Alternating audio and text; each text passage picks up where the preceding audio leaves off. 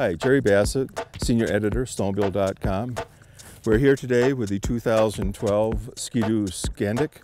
This is the super wide track model, and as you'll notice, this sled is built for utility.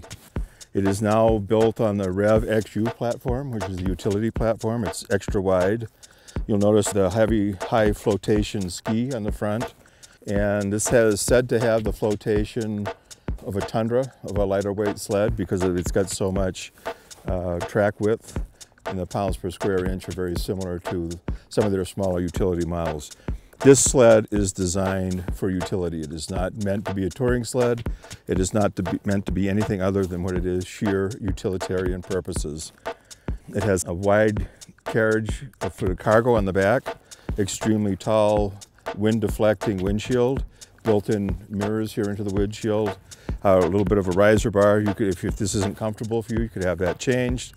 Now this particular model comes with the 600 E-Tech for quiet running, good fuel mileage, low oil consumption, and it meets US emission standards. However, the chances are that this sled will not be seen very much in the United States market. It is more of an international market snowmobile. It has a heavy bumper on the front. It is designed to go into the bush.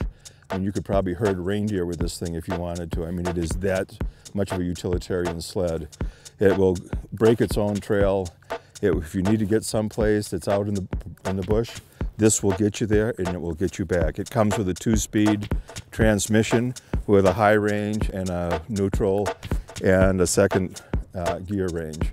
So what you're getting here is one fully developed utility model that is brand new to Ski-Doo this year. It comes with they've managed to keep the telescoping suspension that was developed for Link snowmobiles in Finland.